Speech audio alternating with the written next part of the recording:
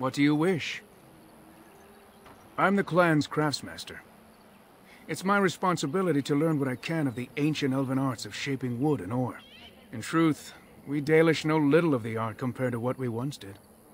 And even what we know has taken us many lifetimes to achieve.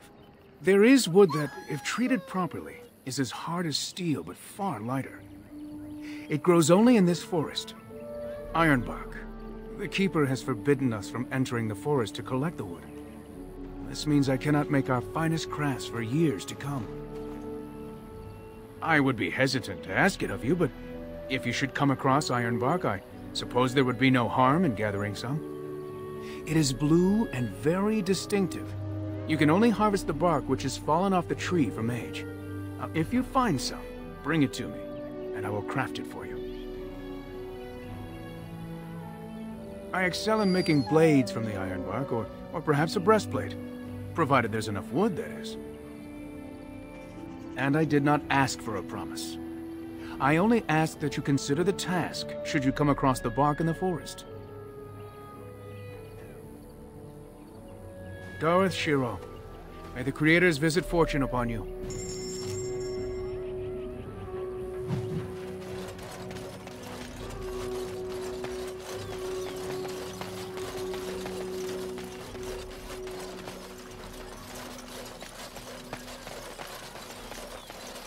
There are places. Who comes? Oh, I beg your pardon, stranger.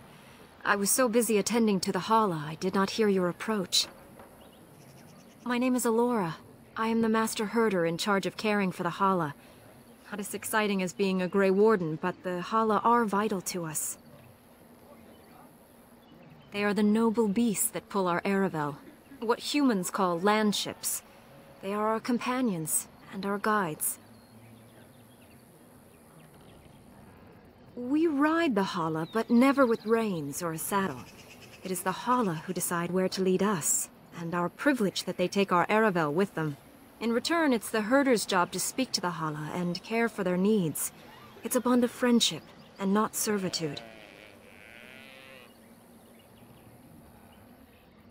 I fear she may have been bitten during the werewolf attack. I have tried speaking with her, but she is too agitated for me to understand. The curse would not affect her as it would us, but it would still be lethal. And it may prove contagious to the other halla as well. I can find no wound on her, but if she's truly ill, then I will have to put her out of her misery. For her sake, as well as that of the others. I don't know. Do you have any skills that might help her? If you do, I would be grateful.